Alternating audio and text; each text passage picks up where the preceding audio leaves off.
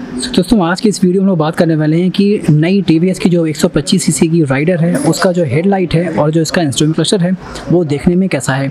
तो असल में अभी आप जो देख रहे हैं वो TVS की राइडर ही है और यहाँ पर अगर आप इसका टैंक देखें तो काफ़ी मस्कुलर और काफ़ी ड्यूल टोन में बना करके दिया गया है। बाकी अगर हेडलाइट के इन दोनों DRLs को देखें तो वो एनी टाइम ऑन रहेंगे, जैसे ही चाबी ऑन होती है चाहे आप इंजन को स्टार्ट करें या फिर ना करें। अभी मैं इंजन स्टार्ट करके भी आपको दिखा दूँगा। फिलहाल आइए आ जाते हैं इसके इंस्ट्रूमेंट क्लस्टर की ओर कि आखिर हमें यहाँ पर कौन कौन सी चीज़ें मिल जाती हैं। तो यहाँ पर दोस्तों अगर आप देखें तो आपको काफ़ी इन्फॉर्मेशन देखने को मिल जाती है। मैं एक बार की को ऑफ़ कर लेता हूँ ताकि आपको क्लियर तरीके से जो इसका एनिमेशन है वो देखने को मिल जाए। तो यहाँ पर आप इस तरीके का एनिमेशन देख सकते हैं और यहाँ पर अगर आप देखें तो आपको RPM मीटर दिख जाता है जो कि फुल्ली डिजिटल इंस्ट्रूमेंट क्लस्टर में आपको ऐसा दिखाई देगा।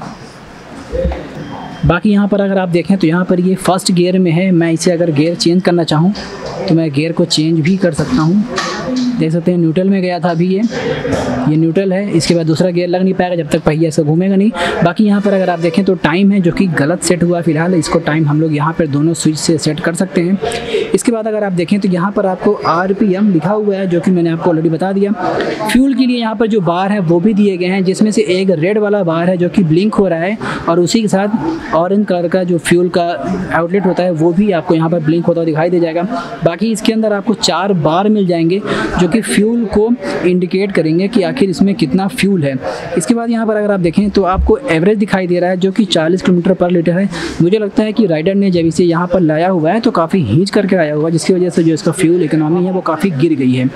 अगर मैं इसके यहाँ से स्विच को प्रेस करता हूँ तो यहाँ पर जो है कुछ ऑप्शन चेंज होंगे जो कि आप यहाँ पर देख सकते हैं। यहाँ पर अभी दिखाई दे रहा है कि 12.1 किलोमीटर ये बाइक चल चुकी है इतने जहाँ से ये आई होगी गोदाम से। उसके बाद अगर मैं दोबारा से प्रेस करता हूँ इस स्विच को तो यहाँ पर आपको ट्रिप B दिख रही है। ट्रिप A और ट्रिप B दोनों ही 12.1 किलोमीटर हुए हैं। बाकी यहाँ पर अगर आप देखें तो रेंज इसमें करीब 70 किलोमीटर की दिखा रही है, यानी इसमें जितना फ्यूल है उतने फ्यूल में इसमें करीब 69 किलोमीटर ये अभी जा सकती है अगर इकोनॉमिकली चलाया जाए तो। बाकी अगर मैं दोबारा फिर से इस बटन को प्रेस करता हूँ तो मैं वापस से एवरेज पर आ गया जो कि 40 किलोमीटर पर लीटर का है। यहाँ पर अगर आप देखें तो चेक इंजन लाइट दिख जा रही है, ओडो दिख जा रहा है जो कि 12 किलोमीटर का है। यहाँ पर आपको स्पीड दिखाई देगी जो कि मैं अभी आपको दिखा दूंगा। बाकी मैं अभी फ़िलहाल इंजन को स्टार्ट करता हूँ ताकि आपको हेडलाइट जो है वो रात के टाइम पर मैं दिखा सकूँ। फ़िलहाल गाड़ी न्यूट्रल में है तो मैंने स्टार्ट कर दिया है। एक बार देख लेते हैं सामने से हेडलाइट कैसी इसकी दिख रही है। तो ये है इसका आई थिंक अपर। मैं एक बार इसके मोड को चेंज करता हूँ और ये इसका तीनों लाइट हेडलाइट की जो है वो ऑन हो चुकी है। आप यहाँ पर इस तरीके से इसमें देख सकते हैं।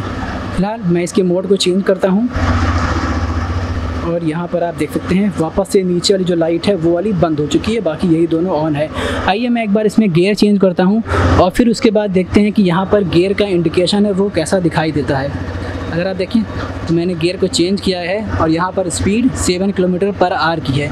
मैं वापस से गियर को सेकंड गियर में डालता हूँ, थर्ड गियर में मैंने डाल दिया है तो स्पीड जो है वो करीब 16 किलोमीटर पर आवर की हो चुकी है। फिलहाल मैं इसको ऑफ़ करता हूँ ताकि इंजन को ज़्यादा रेव ना किया जाए, अभी नया ही इंजन है। दूसरी बात अभी ये गाड़ी शोरूम पर खड़ी है। तो इस तरीके का जो है आपको ये इंस्ट्रूमेंट क्लस्टर मिल जाता है। बाकी राइड और बाइक की बात करूं तो बाइक का जो लुक है वो कहीं ज़्यादा बेहतर है।